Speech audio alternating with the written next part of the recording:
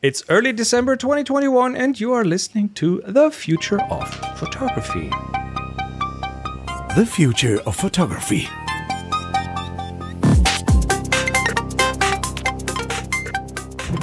Look at that, we're complete. I'm Chris, there's Adrian, Emer, and Jeremiah. Hello. Merry future Christmas. And Indeed, yes. Happy It's not holidays. that far away. the selfish broadcast. So, well, let's see. Not all of us. Not all of us. Not all of us. We're giving people. I'm giving, I'm not asking. So anyway, this is early December, but we thought we bring some of our favorite things, maybe some of the things we want to give away, or some tips, or some people put in things they want for Christmas. Christmas is a time for getting, not giving. It's our letter to Santa. Right. Okay. So we thought we'd put this in early December. So if anything... There's a chance for people to order with Yes. supply chain issues. We do not have a shop or anything, so... but yeah, this we put all those links, Shop of local. course. Sorry, Emer? Shop local. Shop local, yep. It's pretty hard where I am. Important. I guess the I ones... see water and trees, basically. Yeah, you are Vancouver Island right now. Oh, am I allowed to say that? Towards the north. Oops. Yes, sure. Yeah. That's fine. You're working. So, we have a big list of things to look at, and I'll kick this off with a couple of things that I think would be nice for Christmas. Do you remember the solar can? I do. Yes, I think I've still got a couple of of course. on the shelf Yeah, beside me, actually. the soda can with a hole poked in and the big bit of film. Well, the guy who makes them now makes the solar puck, which is the same thing but in small. So that is a little Pocket size. Yeah, it's like a hockey puck size maybe, or looks like one. Has a hole in it, has a piece of paper in it, and you just attach it to your handlebars. your handlebars. I think that's a pole somewhere. It won't be very helpful if it's moving around. So again, that one move too far, does it? No. right. It's made out of like a shoe polish can or something. That's what it looks like. Yeah, or it's just a squashed can. And it ends up sitting there for 5-6 months, and you get the sun to expose your photo, and you see all the little paths that the sun takes and so on. So that's I love these things. These are good. oops. See, I'm doing it again. Everything. Can I ask everybody a question? When you get a new piece of kit, as you guys would say, over the pond, does that not inspire you to go out and push the limits of it and just explore, re-energize, as it were? Of course.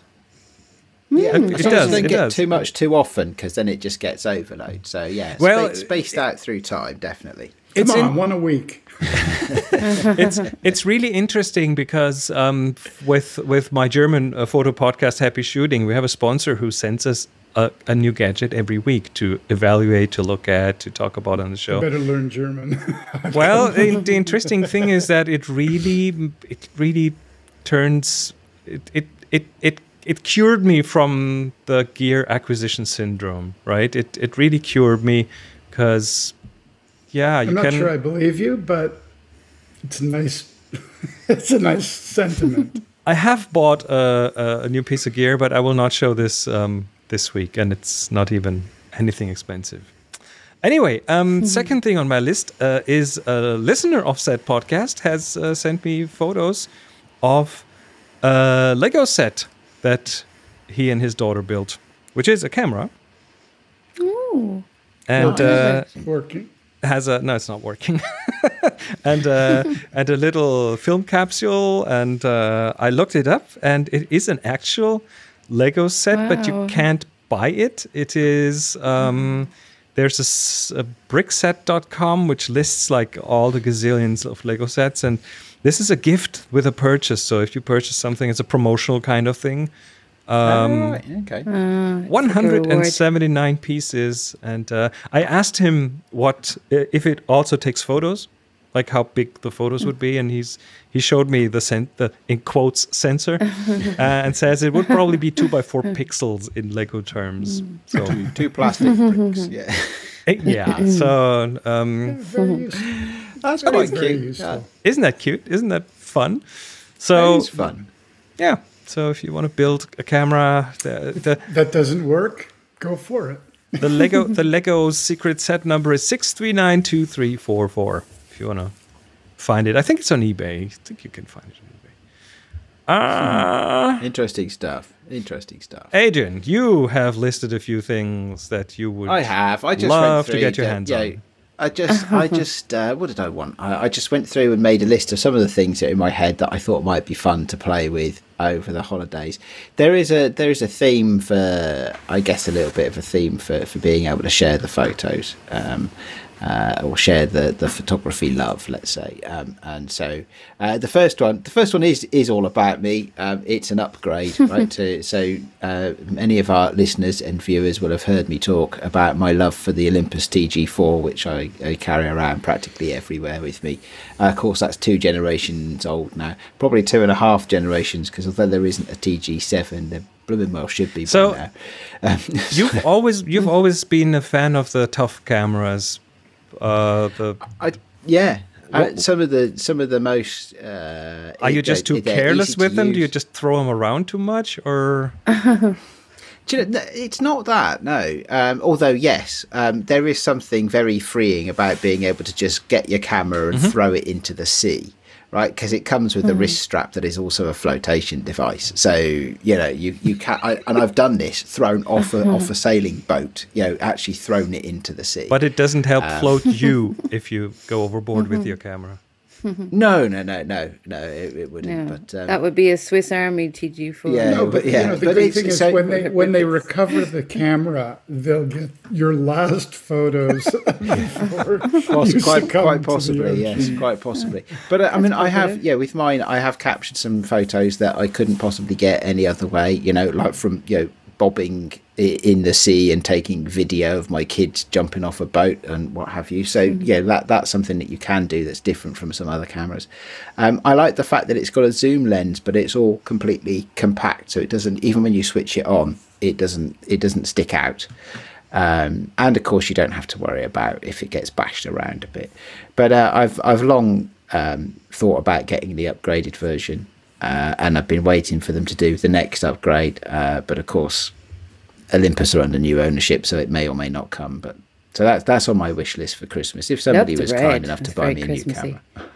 So, anyone got one of those that they want to get rid of? You know where to drop it. Right. Second one on your list is analog.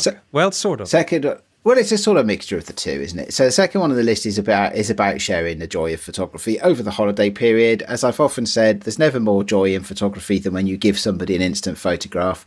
So my next on my list is the new Instax Wide printer, which then you could allow everybody to print their own photographs from it, or you could print photos that you take and give them to them. So that's something I'd like to get. I have the mini printer, still on the first generation mini printer actually, but don't think they've changed much. This looks really good, really useful. Yeah, and just what fun. format? What format is the Instax relative to, say, an iPhone? Like a 10 by 8? Oh, okay. It's I think it's more Well, it like says a 86 3 millimeters by 2. 10.8 Mm, millimeters. Yeah. Yeah, Whatever is it that is. 10 by 8. Whatever that is in Oh, no, that's freedom the- units. That's the that's the size of the 100 film millimeters, itself. So the Nice. size of the image is smaller. 4x3. And I think it's about a 3 by 2. I don't know, but you can get I think there's 3 different aspect ratios, because I think the 3 different sizes of film are different aspect ratios, and of course the middle one is a square size. But yeah, it's all that would be something I'd like to be able to share some slightly bigger photos with people. Very fun. I like that. I think I'll put it on my Christmas list. There you go. I have done actually with the little one, been out on a photo walk with friends, and then as you stop at the pub for a drink or whatever, just print out a couple of photos, share them around to people, and just say, "There you go, for you, as a gift from me to you," and that's quite good fun as well. So I've played with I have a small one too, which really works if you just want to do a mosaic. In other words, take multiples, print them out, make them big, frame them. It actually works great, and the quality looks good. So you can actually create something neo-abstract but good. So I hadn't thought about that. That's a nice idea.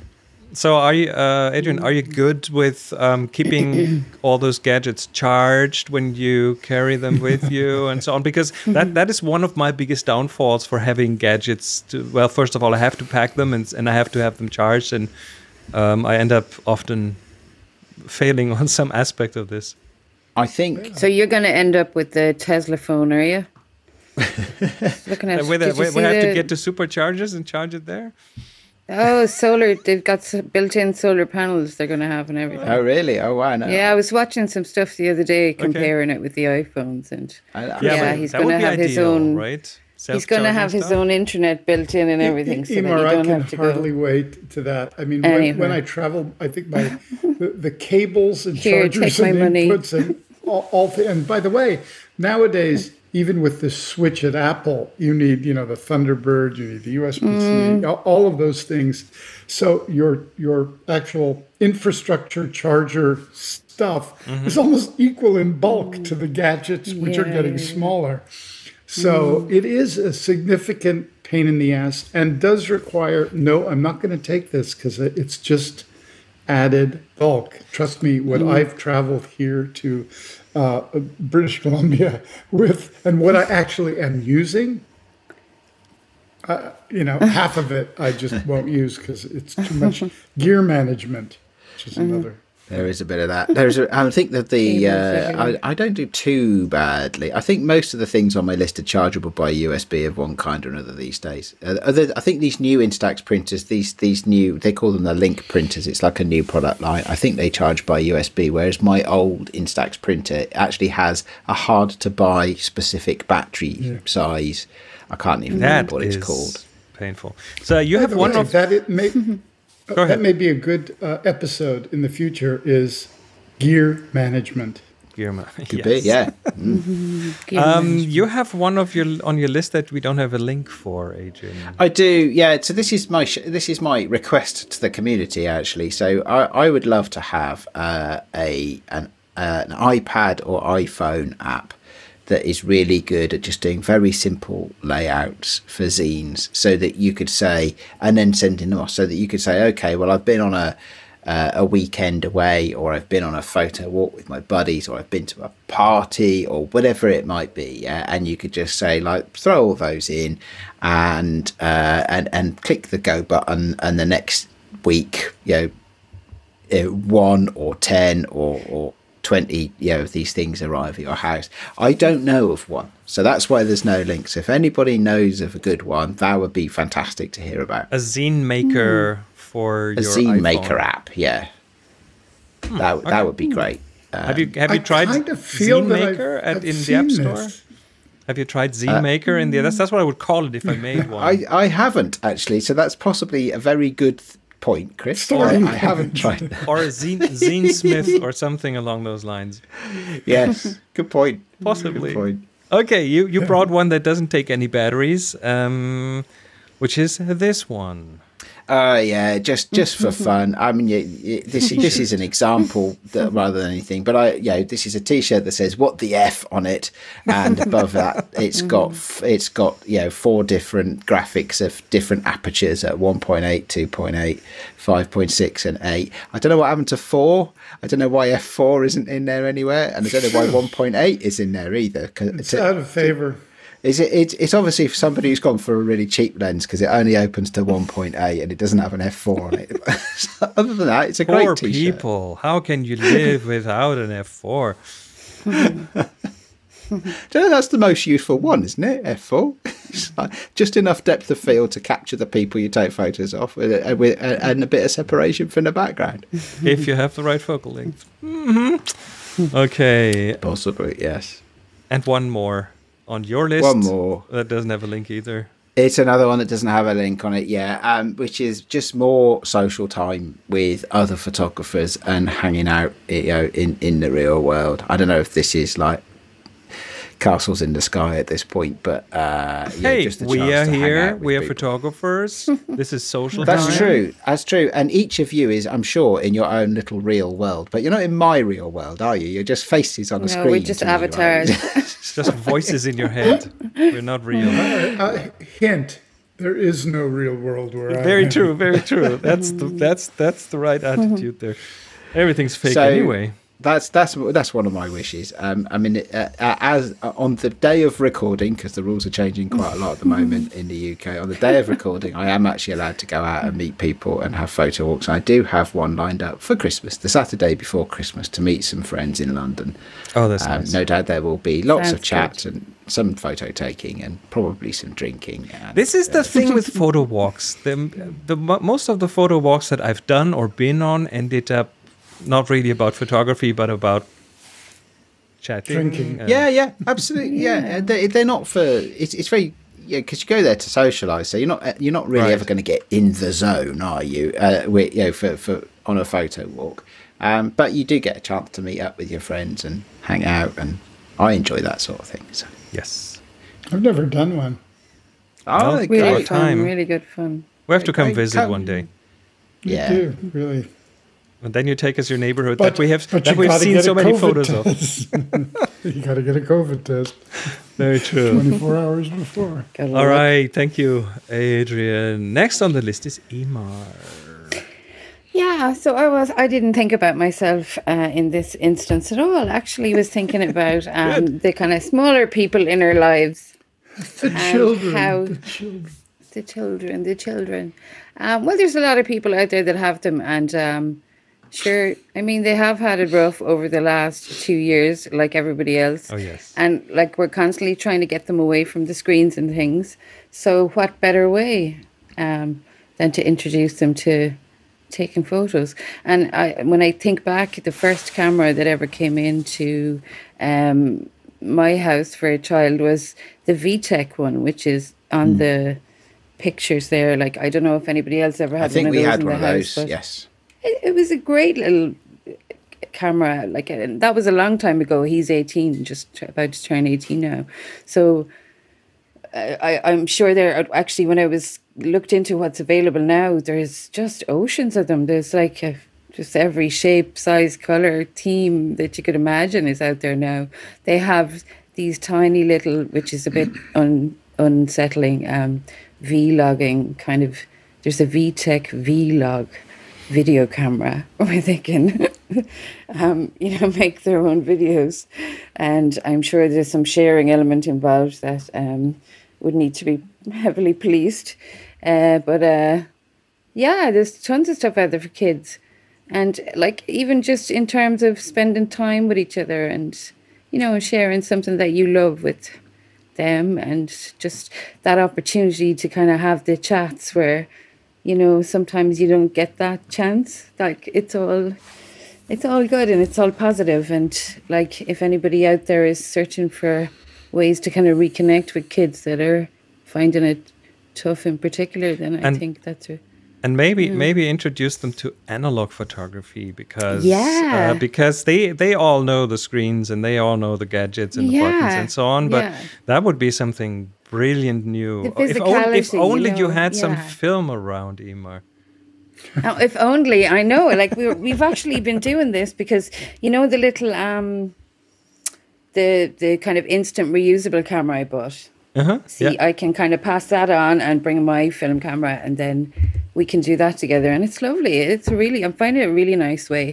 And actually, another thing that I kind of, if you've got an old phone, like you're upgrading a phone or something, take the SIM card out and you can give it to a small child to play with, and with nothing else on it that they have access to really except the camera. Right. And maybe give them Snapseed. Like I've showed Snapseed to small kids and they've absolutely loved what they could do with it. Yeah, I It's agree with great that. fun.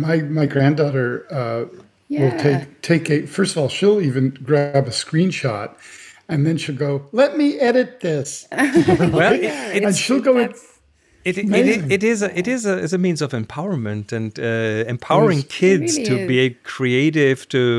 It doesn't really matter what kind of toys they play with. The play is the important part, and the feeling of being able to change something and to impact something is I think a very that's true. important Isn't one that- for kids. Yeah. Is that not the planting of the artist's seed? It is. Is to create something today that didn't exist yesterday, as in a way a growing compulsion, one that I have, and I'm sure shared by all of you guys in different ways. But I think that empowers us to really feel that our lives have some kind of meaning, whether it's illusory or not, but it's leaving traces, breadcrumbs along the way that makes us feel in a way more human and connects to people in ways that are sort of indescribable. Very true. Absolutely. So you brought And us there's two links, tons of Emer. ideas out there. Yeah. I thought that particularly I thought this one was particularly good and had some particularly nice 15 ideas in photography it, lessons for kids. Yeah, look at that little munchkin. Kids with cameras are small yeah. kids with grown-up people cameras is a very fun thing to Yeah. look at. A huge big Can, DSLR. can I ask you guys about that actually? Because I always have a point of view that these things are there to be used. So whether it's a moderately expensive camera or whether it's my favourite guitar or whatever, right? I've always encouraged my kids to use these things, right? Because that's what they're for. And just because my guitar happens to say Les Paul on it doesn't mean that it's not suitable for children to play, right? So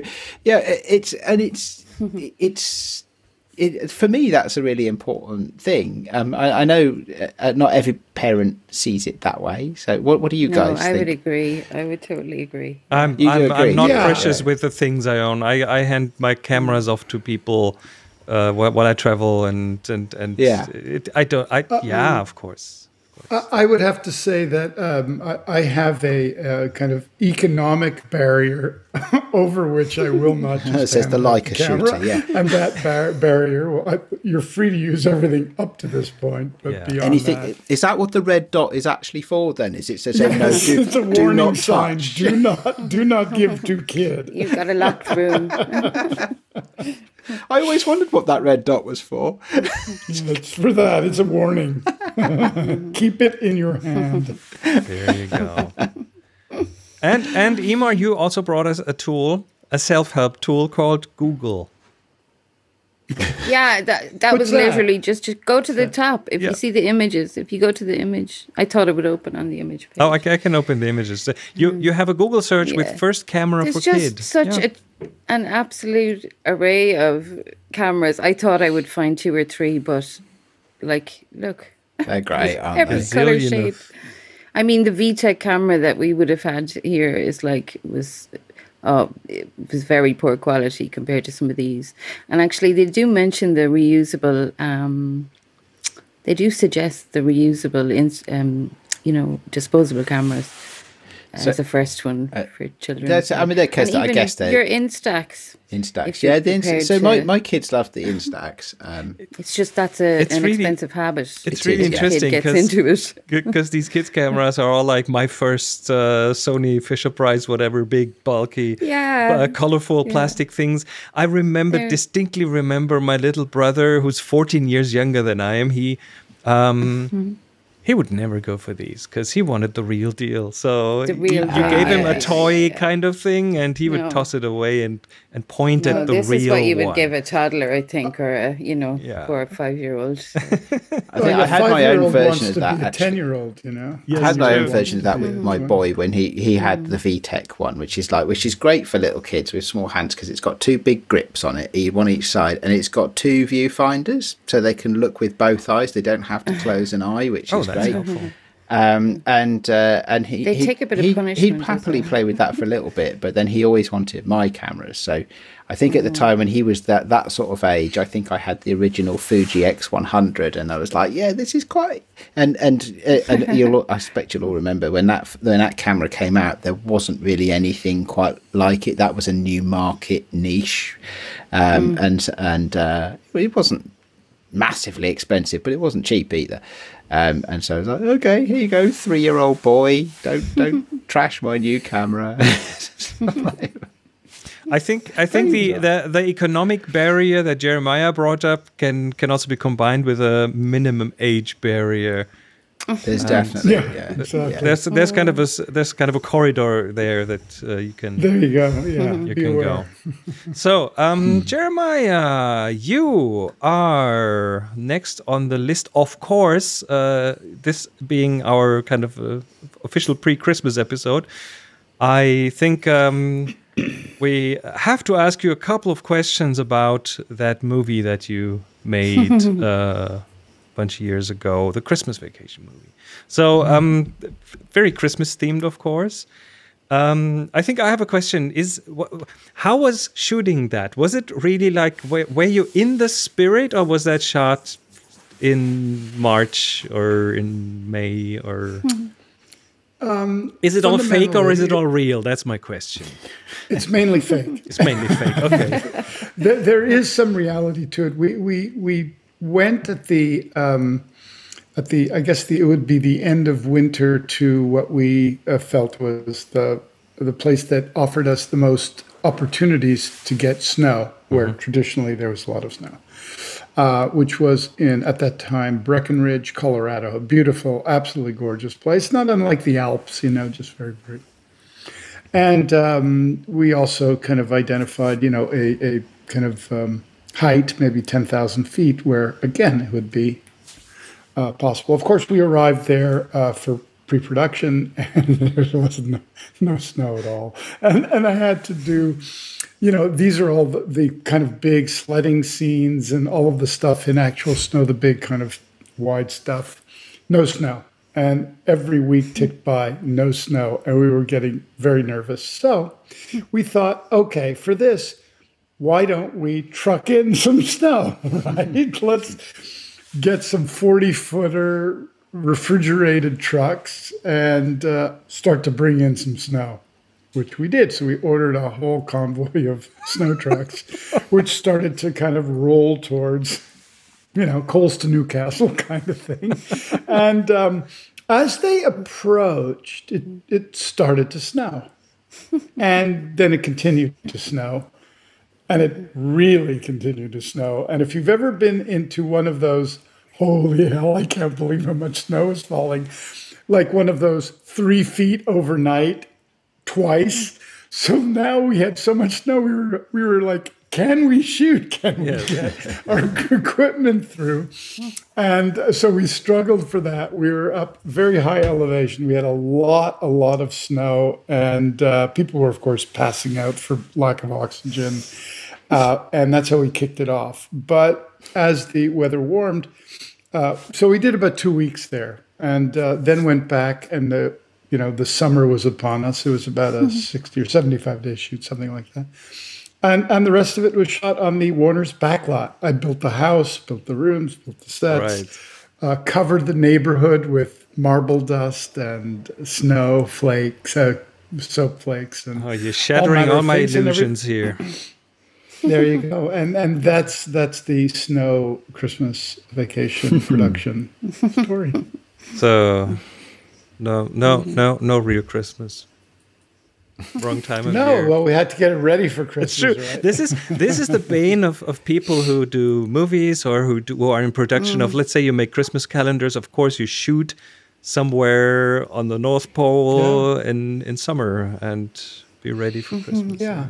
I mean, I enjoy creating those illusions, so it's not really a burden, except when the weather doesn't cooperate. Like, for example, what I'm doing now really does not need any rain, and this is unprecedented rain for the Pacific Northwest.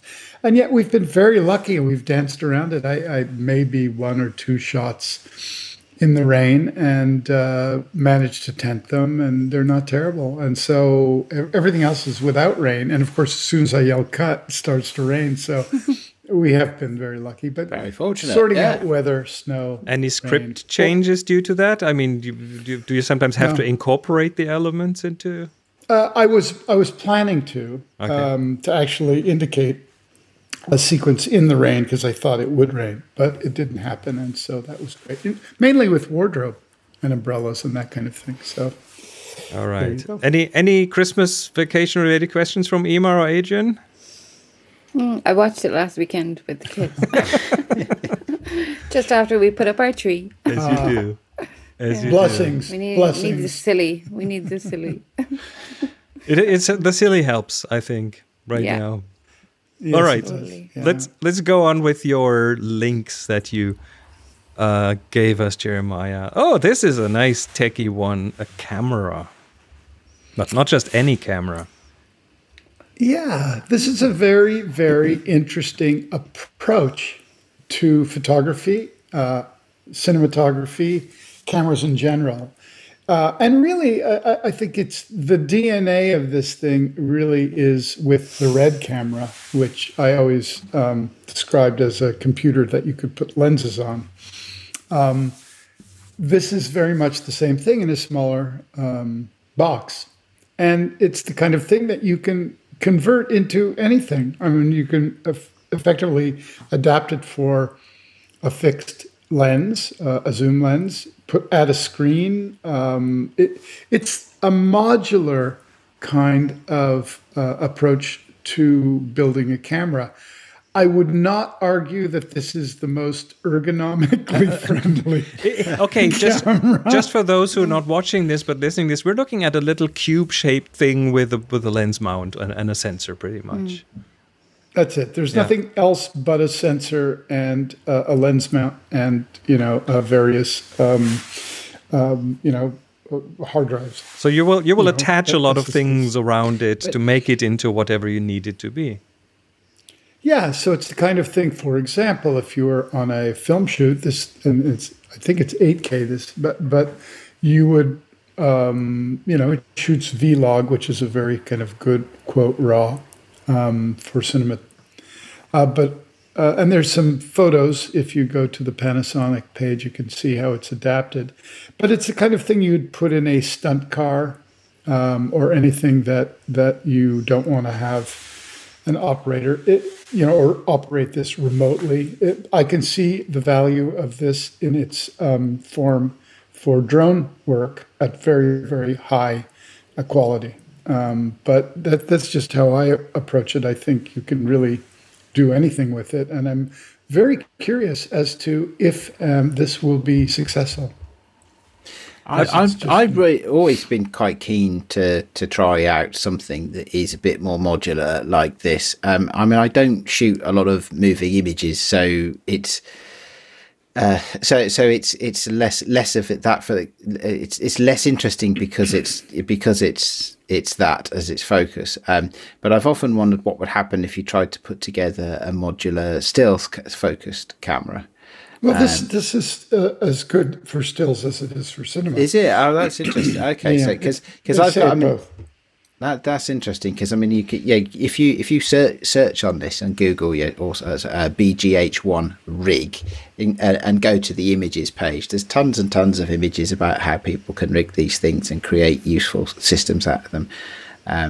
It's something that I think would be really interesting to play with. Not just from a moving image, but from a stills image point of view. It gives you total freedom, but at the cost of having to configure it and not just having an all-in-one kind of box.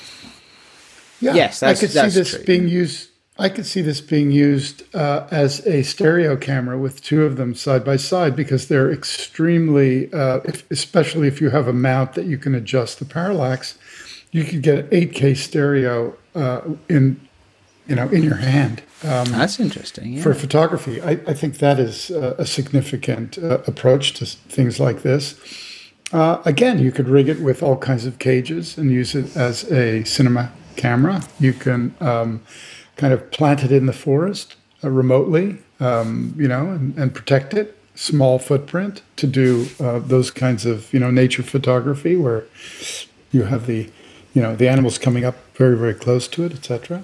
You can, again, use it for drone photography at 8K. That's pretty good because it's reasonably light. That's just off the top of my head. I think there's a lot of really interesting uses. All right. And from the high tech to the low tech, next one you gave us here is a pinhole camera.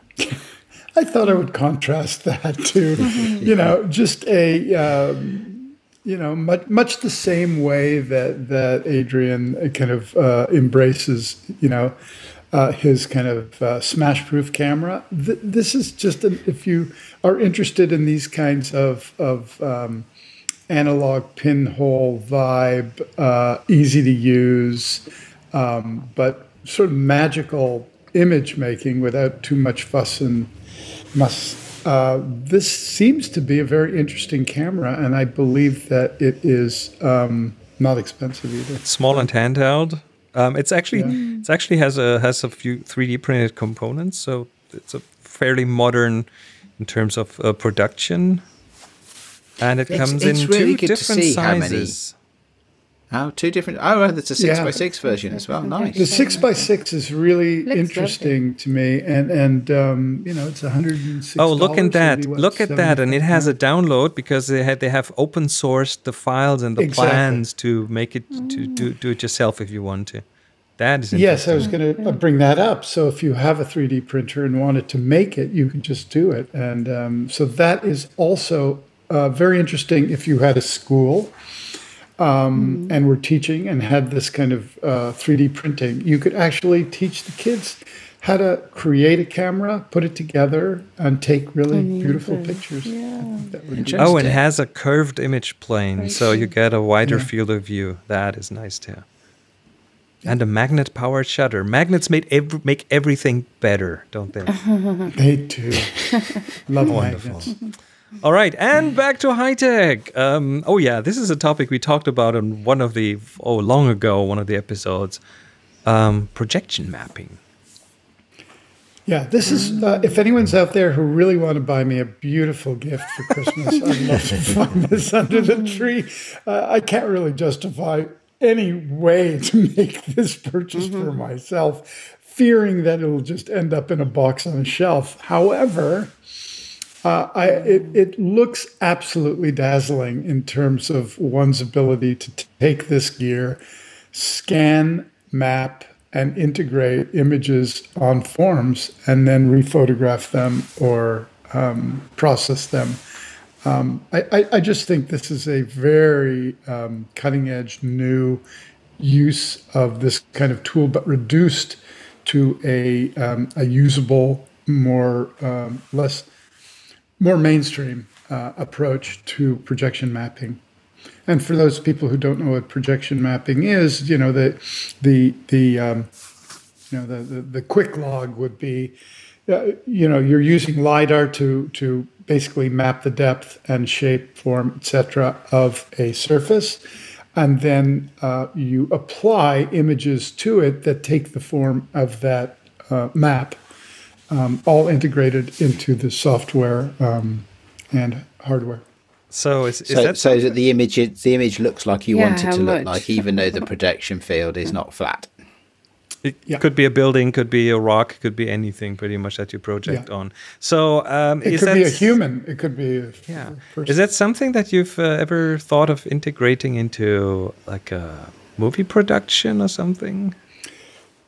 Actually, like a set that changes in real time, or I really, to be honest, I haven't, not in terms of my storytelling, but in terms of my personal work. It would be great. I can think of a lot of ways. Like, for example, I would love to projection map one person's face body onto another person's face and body. I think, and then photograph them in high quality and process and edit them. I think that would be a really interesting painterly approach to portraits. in a new way. That I can't quite imagine what it's going to look like, and that's why I'm interested in it. Again, just a beauty shot of a a certain car shape where you projection map a different car onto it is interesting. Taking one kind of building and modernize it. I've seen it used in architectural performance, really. Right. That was extraordinary in terms of its power here home in LA, where the Gehry Center, the Disney Center, that is all, a very famous building that looks very wrapped and beautiful. Projection mapped on that, the basic history of the LA Philharmonic in all kinds of abstract ways and musical that really transformed the building and opened it up. And it was like you were looking at a building that actually lost the surface and you were able to look into it under the skin, into the skeleton. It was powerful. And they had set up on the parking lot adjacent chairs and, for observing. They ran it for a few weeks. It was just a dazzling piece of work. So it's very good for concerts and that kind of collective use. So last but not least, you brought us, what are we looking at, Jeremiah? This is, it's a site that I've been working on. It really is a collection of what are or will be NFTs. All based on the characters of Christmas Vacation. And I've spent the good part of a year making these, just kind of noodling with them and doing them. They're all based on the characters inside. They have a little description of what the characters, who they are, and maybe a classic quote from them. And they're just a nice little kind of virtual boxed gift. My plan is, to put them up for auction probably next Christmas, because I really have been too busy to kind of orchestrate or organize that approach. And also integrated into this is a, certain original script pages and various kind of collectibles from the film. They're currently, it's not a public website. It's just there for me. But, people can visit it. We put up the link. It's not like I don't want people to see it. It's just I haven't been interested in promoting them. I'll probably put them up at auction at some point. So at this point, you can look at them. That's the main thing you can do and build and whet your appetite for next year.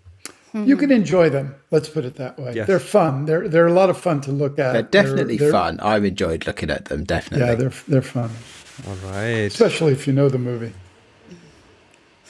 All right. That brings us to the end of our semi-official Christmas episode. I will definitely do at least a couple more episodes before the actual Christmas, but oh yeah. I hope we brought you a few things that might be interesting or fun or enjoyable. Yeah, and please, everybody, listening, get back to me with some app ideas for how I can create a zine easily. Zine Maker. It would be so funny if there was a Zine Maker app or something out there. Right, first comes up. Right. Maybe I should have done. Maybe I should have thought it through first. But hey, have you tried searching for Zine in the App Store? Have you tried that one? I don't think I have. No. That's just lazy. Have you heard of the App Store? Have you heard of Google? Anyway, we're out of here. Thank you so much. Ask Jeeves. See you soon. Bye-bye.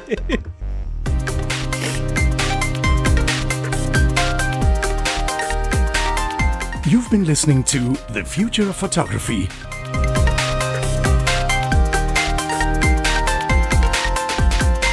Subscribe to the show wherever you get your other podcasts. Find the show notes and more information at thefutureofphotography.com.